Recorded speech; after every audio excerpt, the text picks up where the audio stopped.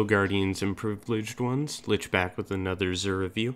This week Destiny 2 XUR will be in the Winding Cove on the EDZ. He has a pretty interesting inventory this week going and nearing into Shadowkeep. We're going to be getting some pretty good exotics here. For some, and for others, mediocre. We have the normal Faded Engram, along with the 5 of Swords challenge card and Invitation of the 9.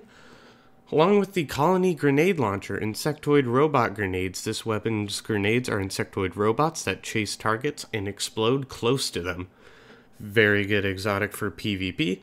I remember getting this, I believe, day 1 or 2 when it first released. It was a pretty fun exotic to use, and I had fun with it, so I would recommend it if you have yet to get it. You will definitely enjoy it. Then we have the Orpheus Rig. Leg armor for hunters, definitely the winner this week. Provides ability energy for each enemy tethered by deadfall anchors. Mobius Quiver has more shots. With mobility, resilience, pulse rifle dexterity, traction, kinetic dexterity, some machine gun scavenger, and special ammo finder. Very good roll. Has traction, has special ammo finder. Good for hunters. Then we have the Karnstein Armlets with Vampire's Crest. Melee kills instantly restore a large amount of health and continue to restore health afterwards for a short duration. Pretty good exotic for warlocks. With mobility, resilience, auto rifle loader, light arms loader, enhanced grenade launcher loader, very good. Fusion rifle scavenger and special ammo finder. Good exotic for warlocks for sure. Along with the Ashen Wake, which is a pretty mediocre exotic. Fusion grenades now explode on impact and increase throw speed with resilience, recovery, auto rifle loader, pulse rifle loader, impact induction, rocket launcher scavenger, and special ammo finder. An okay exotic for Titans, but definitely not the winner.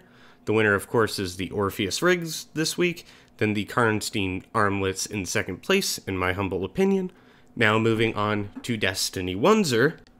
Destiny 1 XUR will be selling for his armor the Helm of Saint 14, along with the Khepri's Sting Gauntlets for Hunter, and the Void Fang Vestment Chest Armor for Warlock, and the Legacy Engram for Chest Piece, and his exotic gear, one of VPG's favorite exotics, the Hawkmoon Hand Cannon.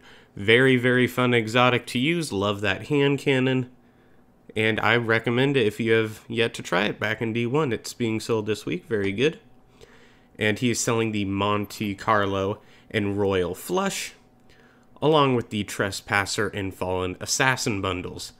His vehicle upgrades this week are the Emerald Coil and the Void Drive, and that's going to do it for Destiny 1 XUR. Tell me what you thought of this week's XUR'S down in the comment sections below, along with how you're preparing for Shadowkeep. There are some pretty interesting guides out there.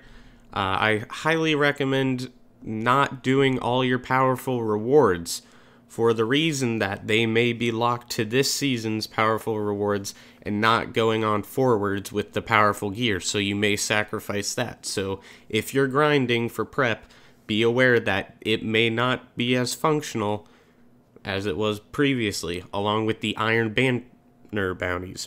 If you are grinding Iron Banner bounties, they will be forcibly removed from your inventory. So if you have the Iron Banner bounties, turn them in before Shadowkeep, get the tokens, but if not, they will be removed from your inventory.